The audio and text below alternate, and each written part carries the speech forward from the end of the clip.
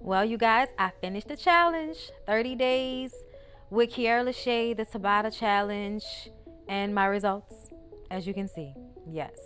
I wasn't really worried about pounds, so I actually went down to dress size, which is amazing. I am now back into a medium. Yes. So in October, she's going to be doing another challenge where you can sign up. So hit the link down below and sign up for the next Kiara LaShae Trap and Tone challenge in October. And don't forget about the tea, y'all. The tea really aided in the look, okay?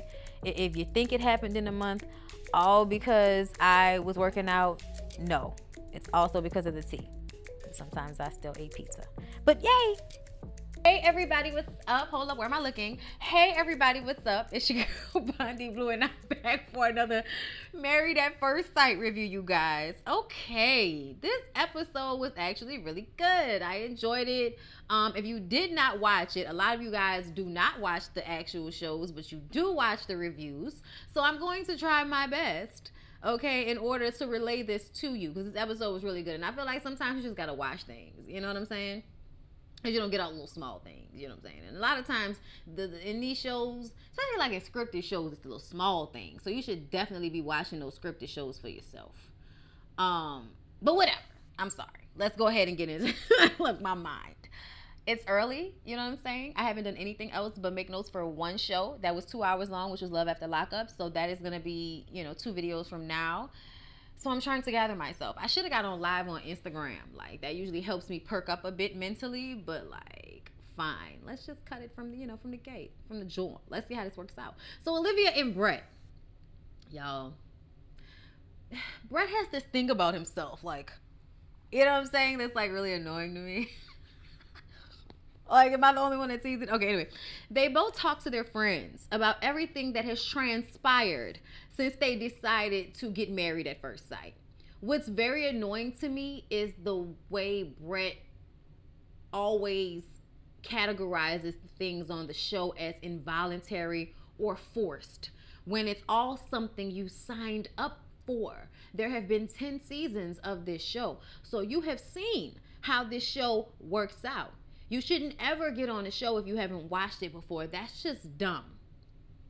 I'm just saying, like, why would you not research before you put yourself into a situation like this on national television? So I get a lot of annoyance from Brett with the whole process. Him and Henry seem to like really not just Henry. I'm not even gonna say Henry. Henry doesn't like it, but he doesn't act like Christina does about it. Like, there are people who really just don't enjoy the process of taping. And I feel like, well, what did y'all think this was going to be? It's been like 20, 30 years of reality shows at this point.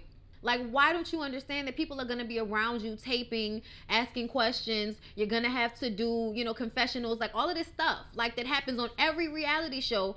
And it just annoys me how they complain about it and how they act about it as if they had no idea and that they didn't sign on for this. Like, somebody's forcing them to do it. It's just kind of annoying to me. And Brett, talks about the process to his friend in that manner. And I feel like I like the way his friend was kind of checking him. You know what I'm saying? Like, well, kind of signed up for it. You know what I'm saying? Like, I also don't like the way Brett talks about Olivia's spending as if it's frivolous, as if she doesn't take care of her responsibilities. No, I just have a surplus of money. So I have money to spend on entertainment and going nice places. You're poor, so you don't have that money. So you budget for the things that you want to do. And that's great. That's great. But everybody doesn't have to live like that. And it seems as if you're butthurt about the fact that she makes more money than you and you don't want to say it. Woody and Amani, on the other hand, are waking up to breakfast and enjoying each other's company and feeling so hopeful about the future with their relationship, and we love it. And it's such a juxtaposition from Brett talking to his homeboy about this process. Like, it's so different. Ben and Amelia talk to their friends about one another, and they really like each other. She has to move soon, and he's open to following her, which is something that his homegirl is not too happy about.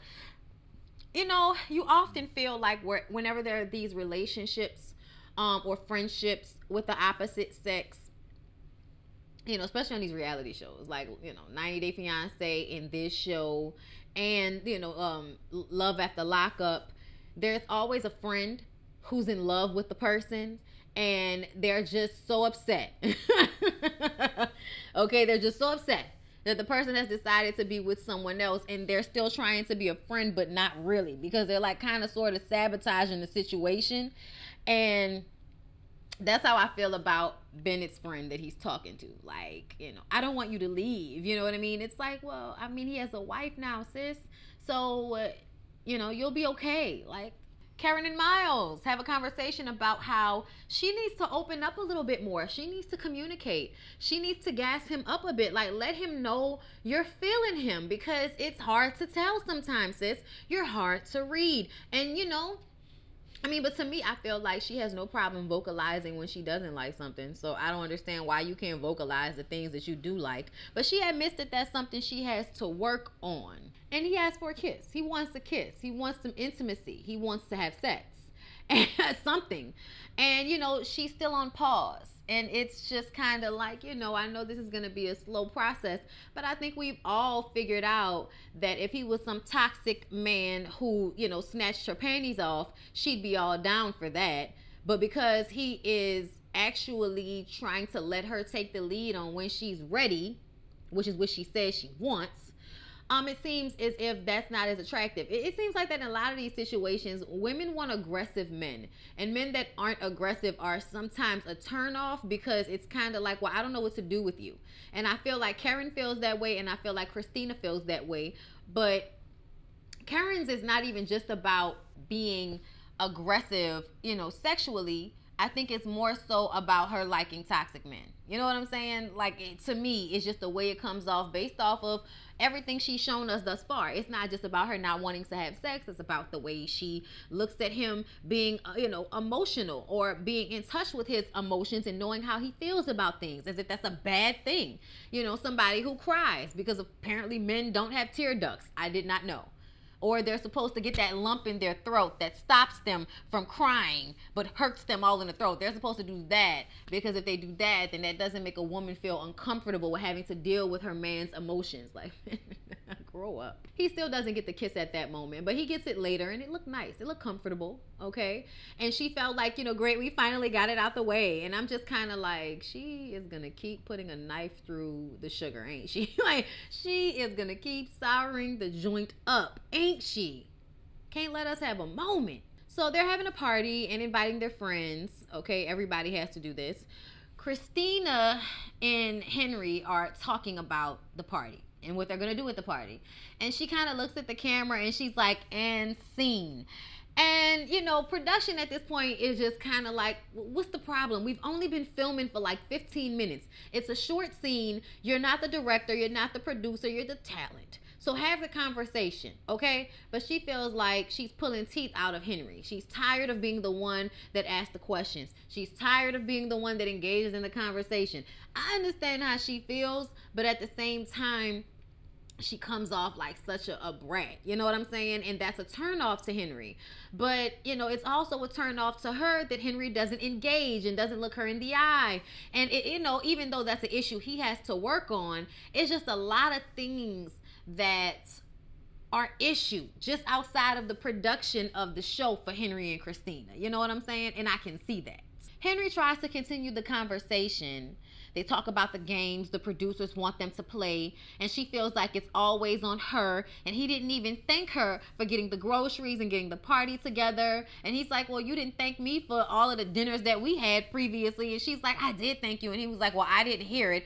And, you know, it's like this stupid argument about who said thank you, when really we're arguing about the fact that she wants sex and he doesn't want to give it. He says that she's impatient all the time, and that's really, you know, annoying for him. And I just kind of feel like, you know, that is true, but at the same time, just because her annoying behavior is like a loud outward behavior, it does not mean that, you know, you're not doing just as much aggravation with not saying anything and not doing anything. Like, that infuriates people just as much if that's something that, you know, makes you upset when you're trying to engage and the other person isn't really engaging. Like, that's just that's a pet peeve for me. So I understand Christina, but I still feel like she comes off like a brat, and she should really check that.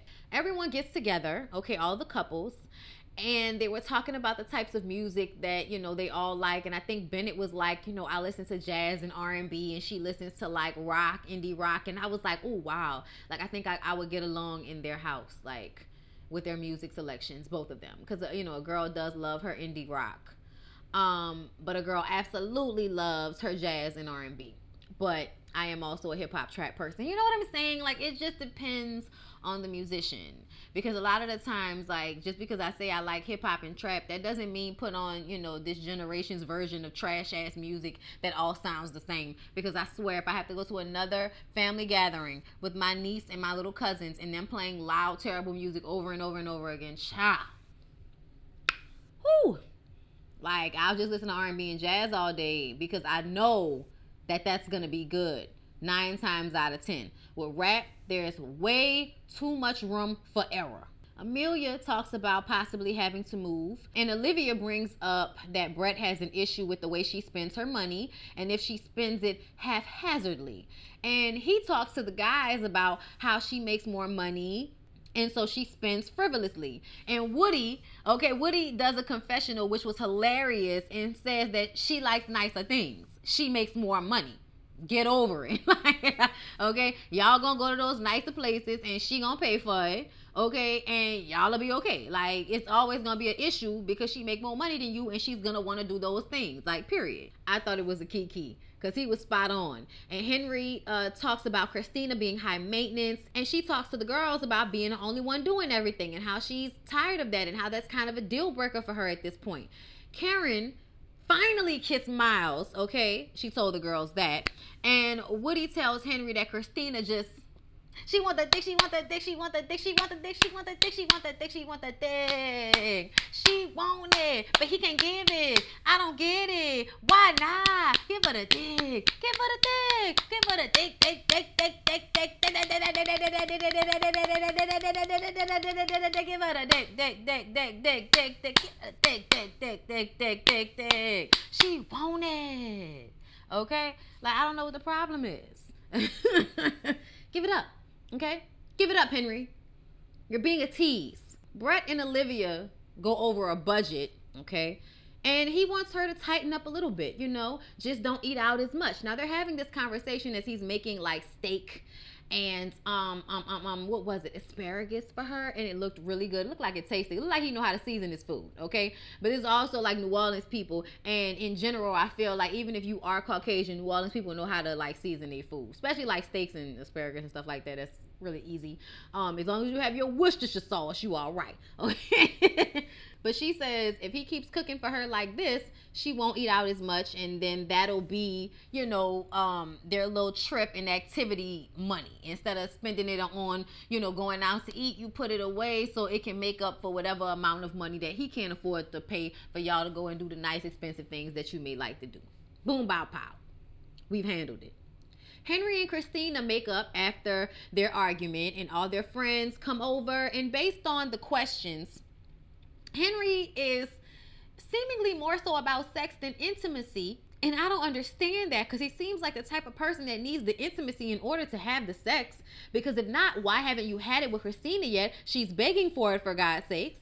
They talk to their partners, you know, family and friends in separate rooms, and she wants him to touch her, for God's sakes. And his friend says that he was there for her when her sister died, so when people think that he's not, you know, in touch emotionally, he really is. And I'm like, yeah, but if I'm trying to bone, how does that help me? You know what I mean? Like, I appreciate you telling me that. How does that help me get him to bone? Like, what is the issue? He tells her family and friends that, you know, they haven't had sex yet.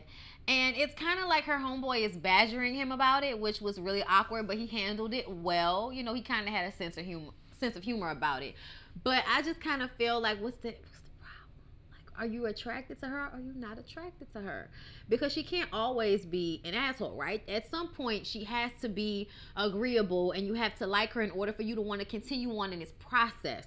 So I'm just confused by Henry, and I wish he would just spit it out and say whatever the issue is that he has with her, that he doesn't want to have sex with her. You know what I'm saying? Because I feel like we can just get drunk one night and bone. Like, that's my plan for this evening. So I just kind of don't understand. Like, what's the problem? What's the problem? Woody and Amani have their friends over, and they play Never Have I Ever. Of course, Amani has not done as many things sexually as Woody has, and she wins a massage.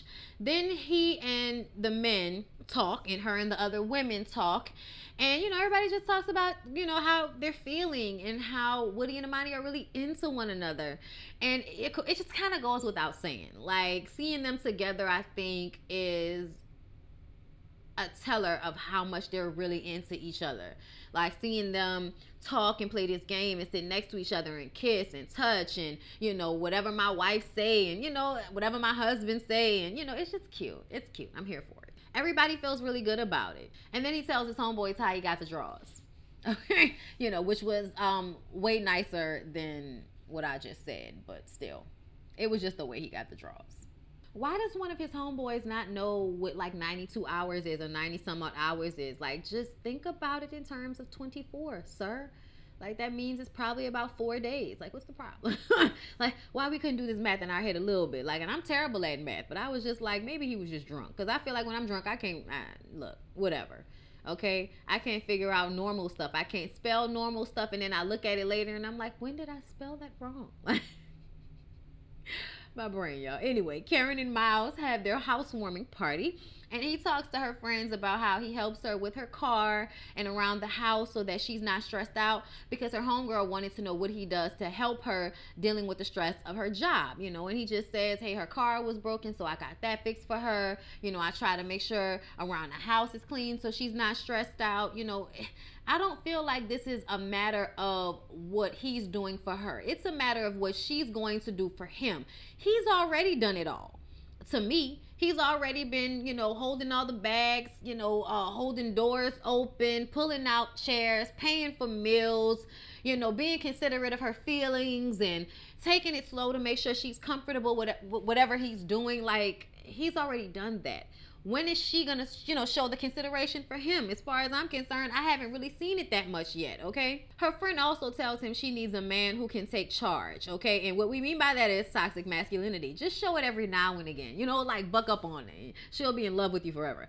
Karen talks to his sister about Miles being the type of person that is always catering to whoever he's with, and she doesn't know if Karen is the girl for her brother. She doesn't know, because it seems as if Karen is waiting for another shoe to drop, like he's fronting about who he is. And no, that is who he is. Why do you think he's faking with you? Why do you think him going to work is going to all of a sudden make him this terrible person, and you've been waiting to meet this terrible person? Like, no, that's not who he is. He is this person, but everybody has good and bad days. So I feel like whenever he does have a bad day, she's gonna overly assess or judge the situation or be looking for an out in it. So y'all, Karen just makes my nerves bad, y'all. Then they play truth or dare. It was a good time had by all. Olivia and Brett have their friends and family over, and they play a game. And, they have a good time, and Olivia talks to her friend about the issues that she's having with Brett, feeling like she has to give up her life in order to be with him. She has to give up her nice, house that she pays for. She rents it, so she feels the need to move into his home because he owns it. That would make sense, but it's 45 minutes away from her job. Right now she's closer to her job. Her place is cute. His place is ugly. It's not something a woman can't fix, but still, like, why do I have to upset my life for lesser? That's what it is. And I understand where she's coming from, and I don't know if I was her, if I would feel like this was worth that. Like, I don't know if I would ever move out of my place or change my life for this relationship, because I feel like ultimately I don't know if I would be happier, especially if I'm already happy living my life the way I'm living my life. Amelia and Bennett talk about So Amelia and Bennett have their friends over, and they basically talk and paint, and they discuss how they're enjoying each other's company. And her homeboy sits and has this really deep conversation with Bennett, and then he goes into the room with Amelia to tell her how great he is and how they just have this really authentic conversation, and it feels real. And then the friends kind of painted this mural of the city to put up on the wall in their apartment, which was super cute. I was so here for that. They have a lot in common, to the point where I don't think you could tell whose friends were whose friends, And then lastly, Christina and Henry have dinner, okay? And they have the same argument again about her feeling like she's the one still doing everything and he's not really making much of an effort. So he said he's done and he walks away, he storms away, and she's just like, fine, whatever. Yeah, I don't think this is gonna work out between the two of them. I just don't see it because I don't feel like he can give. I feel like he needs to be one, with one of those homegirls who don't mind sitting on top of him and slobbering him down. Like, I feel like he has such weird taste in friends to say he's such a reserved guy. It's weird. So I just kind of feel like, why don't you be with one of them then? Like, why are you searching for a relationship with someone if you're not going to give? Like, I just don't see a lot of giving from Henry. Okay, Christina is annoying, but I still feel like, he's just kind of sitting there. Like, do something. Child, whatever. Anyway, that was Married at First Sight.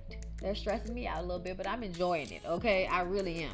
Please don't forget to like, comment, and subscribe, and I'll see y'all in the next video.